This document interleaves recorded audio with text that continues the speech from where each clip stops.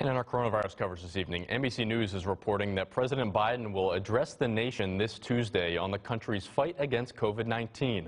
According to a White House official, he will announce new steps to assist communities as the country is seeing rising cases of the Omicron variant. The official said that the president will issue a stern warning of what the winter will look like for Americans who choose to remain unvaccinated.